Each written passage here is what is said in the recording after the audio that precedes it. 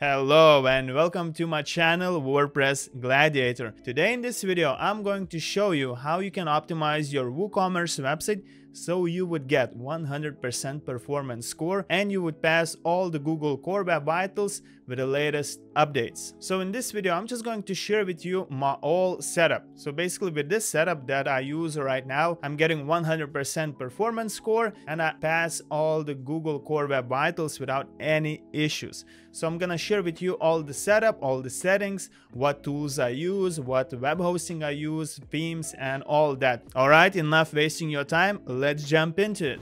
Alright, so this is my website and I guess let's start with the core settings, and the core settings and adjustments options would be the theme I use and the web hosting I use. So the theme I use for this website is called Flatsome. Alright, as you can see, this theme is the most popular theme on themeforest.net and it costs $59 and it's just a one-time theme. So this is the theme I use. It's quite well optimized and it loads just great, and it's also very popular. Alright, the next thing is my web hosting. So for my web hosting I use Cloudflare and I use DigitalOcean server. So this is my server and it costs me $46 per month. So it's 4 GB server. It has 2 cores. I believe it has 80 GB of storage. So it's a quite powerful server for my online store. I started with the cheapest plan, this one I believe right here, that costs around $10, and once my online store grew, once I started getting more and more traffic, I had to upscale it. So now I use this server right here. Okay, so the next thing that I use VP Rocket for cache settings. So VP Rocket is obviously the most popular and probably the best cache plugin out there. I have tried many of them and I've been using VP Rocket for the last 5 or 6 years. So right, these are the settings I use.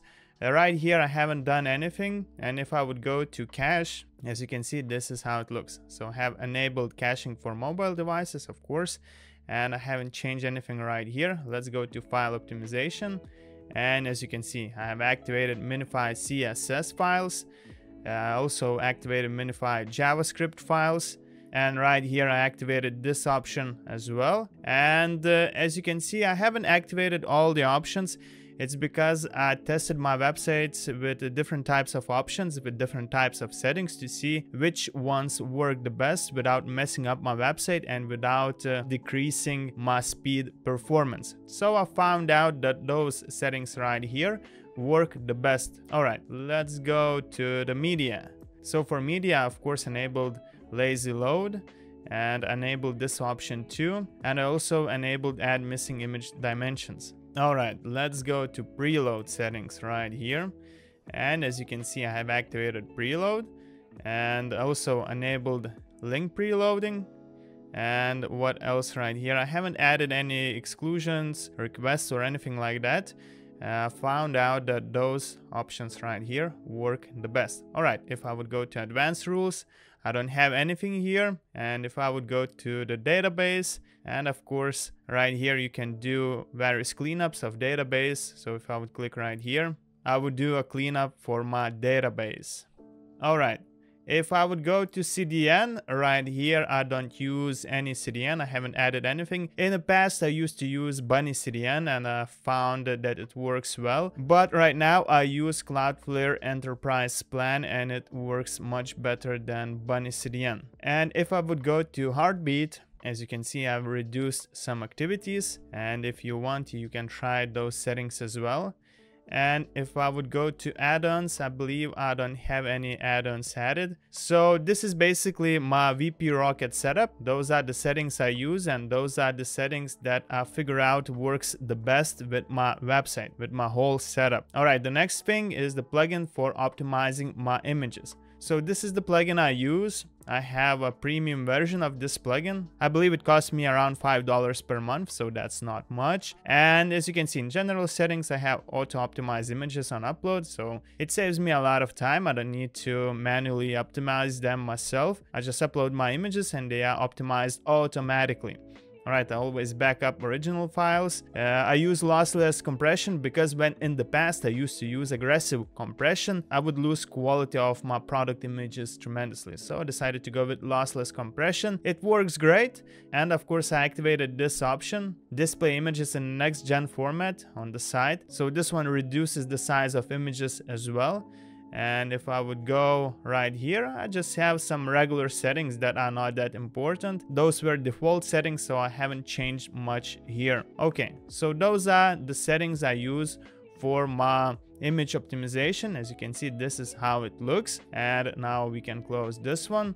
And like I told you, I use Cloudflare for CDN, and in the past I used to use a free version of Cloudflare, but ever since Cloudways they made a deal with Cloudflare, and now they offer enterprise plan that is quite performance optimized, and I just decided that I should switch to Cloudflare Enterprise. In the past I have tried the free version, but later I moved to Bunny CDN. I found that Bunny CDN worked much better with my website, but since Cloudways offered this opportunity to use enterprise plan just for $5 extra, and that is also added to my monthly invoice of Cloudways web hosting, so it's quite convenient. And basically this is the dashboard for doing changes to Cloudflare settings. So I'm gonna go to settings to show you what settings I'm using myself, and as you can see I have activated early hits right here. I have disabled image optimization because I already use a plugin for that, and as you can see mobile optimization was enabled, this one as well.